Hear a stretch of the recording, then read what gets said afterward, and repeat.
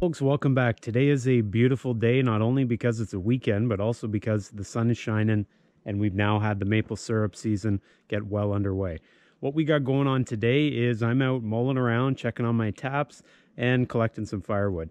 That tends to be what I do in the spring. I get the last of my firewood in using the Snowmobile, and I fill in any remaining time doing the maple syrup. So the taps are turning on today. It was probably about -10 Celsius last night. And today I think we're up to a high of about 5 Celsius, so that's perfect temperatures to get things going. It's still kind of early in the morning, so I don't expect the taps to run right away. But let's just have a look and see how we're doing here. Yeah, that's pretty dry. Usually these ones here, which are south facing, they tend to get some sap early in the morning. If you guys have a look down there, it's full of ice. Anyways, that's not quite full yet, but we're going to be optimistic here. Anyways, let's go over and check on some of our others here.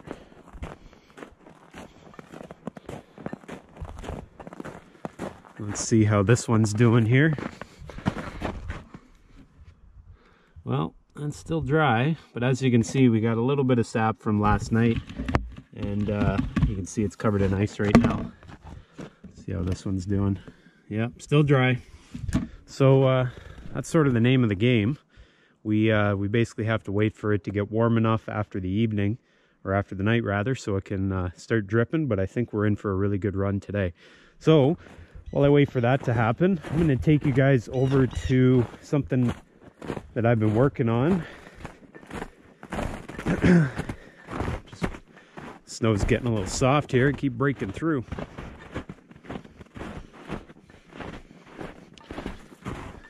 So, whoa, what I've been doing over here, as of yesterday, I just came through and I started cleaning out some of the trees that are dead standing. As you can see, I'm in behind my shop here.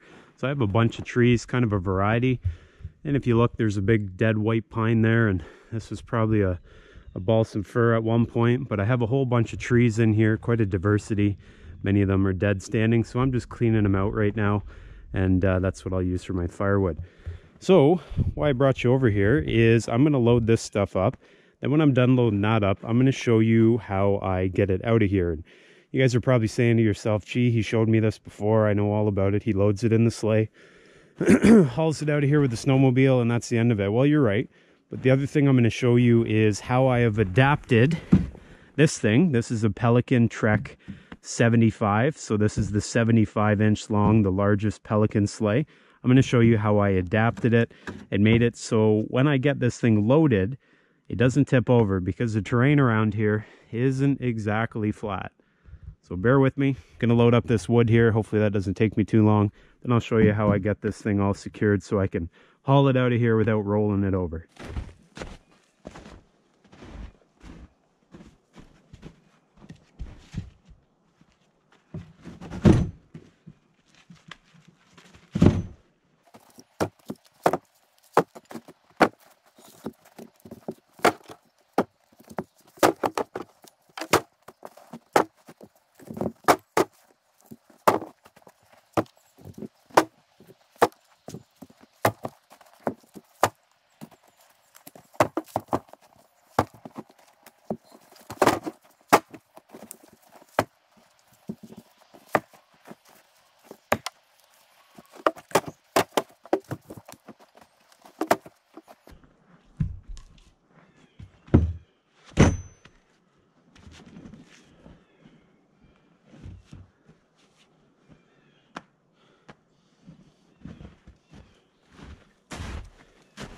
Alright, so we're all loaded up here. So before I take off, I would hate to have this thing tip over, because there's nothing worse than loading this thing up twice, especially when you're out in some deep snow. So what I've done is made a few modifications to this Pelican sleigh, and what this basically does is gives me a secondary line of defense so that this thing doesn't lose the load all over the trail. What I did was I took a 3/4 inch drill bit, and you can see I put a few holes here. Put one there, there. Same thing on that side, there, and at the very front. Now, in order to make it so that the end of my hooks fit in nicely, You'll notice that I can't just put it in the hole because it kind of gets stuck on all these ridges. And so what I did, especially on the ends where I secure it most of the time, I put a little piece of rope. And then what I do is just before I leave, and it takes about 2 seconds, I run a ratchet strap. If it wasn't frozen, there we go. I run a ratchet strap to secure the wood. And all this does is when I get to a part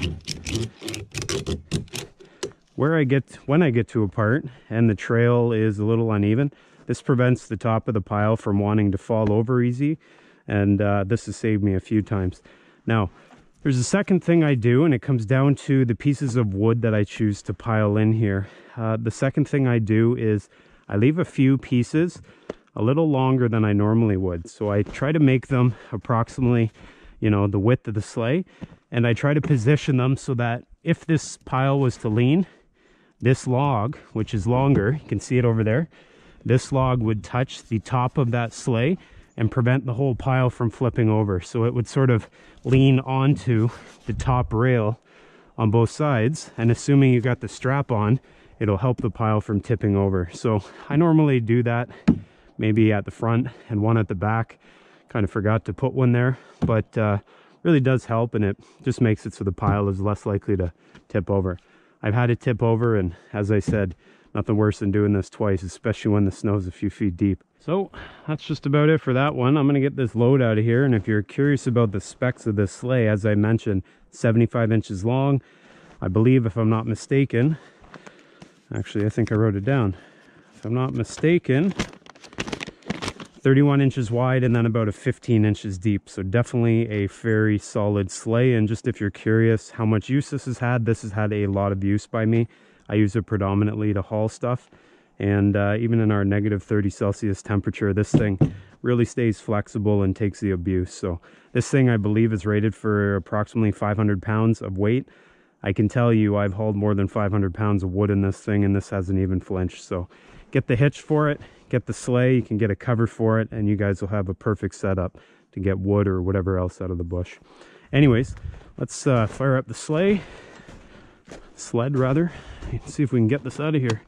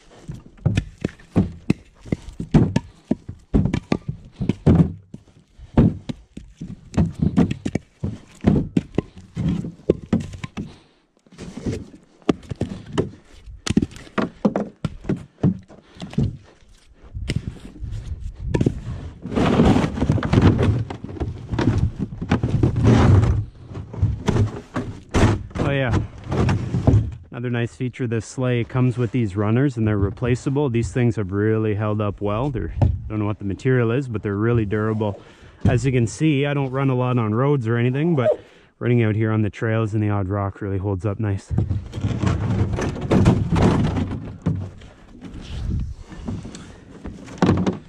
And that's it. Time to repeat.